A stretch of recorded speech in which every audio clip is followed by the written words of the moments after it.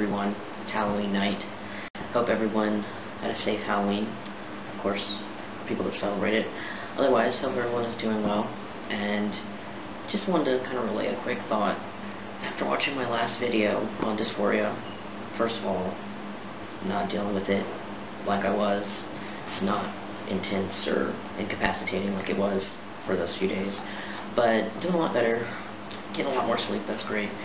But basically, after seeing my video and some of the comments, one of the points I wanted to make clear in the last video, and didn't really, was that I was talking about expectations I have and stuff, and in some ways they were filled, but there's still things that I did not think about or think I would be dealing with at this point, and it's still really hard. So I was saying that, you know, you can have all the surgeries available to you, you can check out, you know, check off every box, and you still won't be cisgender. When you transition, and this doesn't mean in any way that you have to identify as a trans male or whatnot, but you're still trans, and I totally respect those that need to leave their past behind and live as self, but you're still not cisgender, and going into this, you have to know that even if you have all the finances in the world to pay for everything, you're still not going to be, or you're not left with what someone who was born male has and the ability to do, you know, such as like reproduction or have an erection on your own.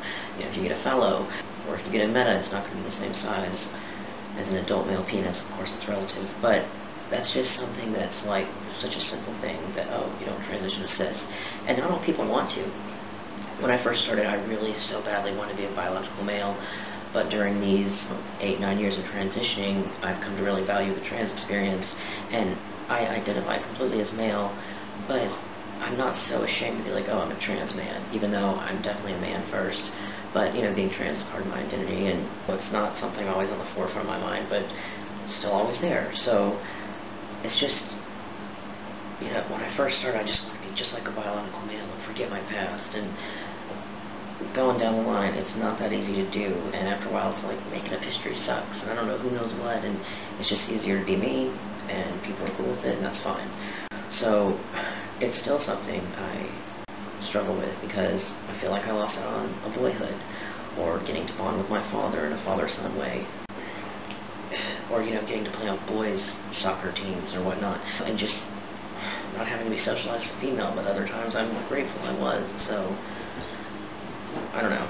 I don't really long to be cisgender anymore. Like, I definitely get envious. Like, my younger brother has a baby, and it's like, oh, well, you know, that sucks. Like, he can get someone pregnant and I can't.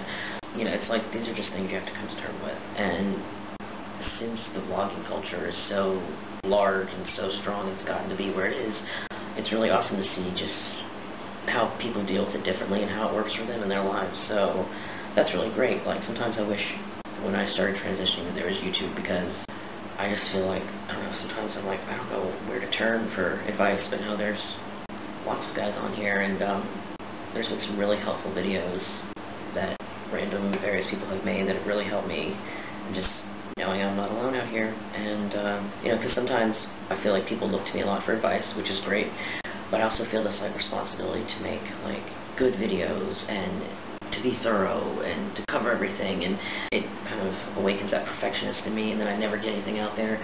But it's also like, when you're feeling like shit, it's kind of hard to get on here and vlog and feel like you're letting down thousands of people. But I also like that my videos aren't nearly as popular as they were. I feel like they used to dominate the trans videos. It's kind of annoying seeing my face everywhere and hearing my voice. That's another thing. I can't stand editing vlogs for too long, because I drive myself crazy hearing myself. But there's a lot of good, new, fun, awesome guys to watch, and I'm kind of glad to see not the responsibility so much, but just what people are looking at YouTube for mostly is the newly transitioning stuff, and they've got it covered, and then I feel less like pressure to have to make these perfect videos. I feel like, oh, it could be like almost 2 in the morning, and you could just be like, hey, I had this thought. You don't transition to cisgender. You will always be trans, whether you identify that way or not. And it just, that can be a really hurtful thing. Like, it still hurts me in some ways, even though I've come to terms with the trans part of my identity a lot. So just know that when you're starting out, or if you're in kind of that mid-transitional phase where I feel like it starts with a lot of guys and me, you know, after chest surgery, and you kind of are like, okay, what's next? And either you want lower surgery, you don't, and I don't know, it's kind of this odd phase, but that could be another video. That's all I want to share. I hope everyone is doing well where they are, and have a great, happy November. Alright, peace.